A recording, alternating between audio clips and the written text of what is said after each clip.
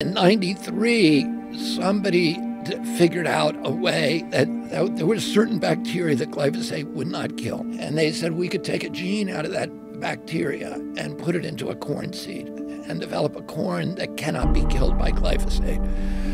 So they developed Roundup Ready corn. And that corn, you can pour glyphosate all over it and it will do nothing to it. So now you could fire all of those workers who were expensive, and you hire one airplane and they fly over the fields. They saturate the entire landscape with glyphosate. Everything dies except the Roundup Ready corn.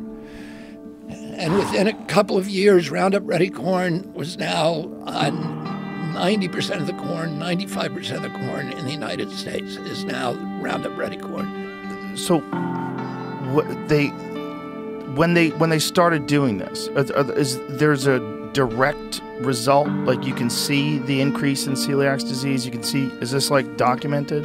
No, that's not documented. That's not documented. But there's a whole range of diseases that are now, the different levels of science have linked to glyphosate exposure. When we sued Monsanto, the judge needs to make a threshold decision about whether there's sufficient science to show a jury, and that is a very high threshold.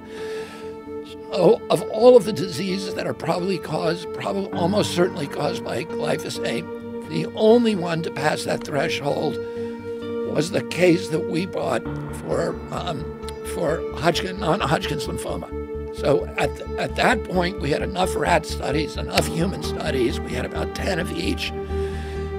And we were able to go to the judge and say, we got enough science on this now to show that it's that non-Hodgkin's lymphoma is being caused by glyphosate. If you like this video and you want to help me become president of the United States, go to Kennedy24.com and donate now.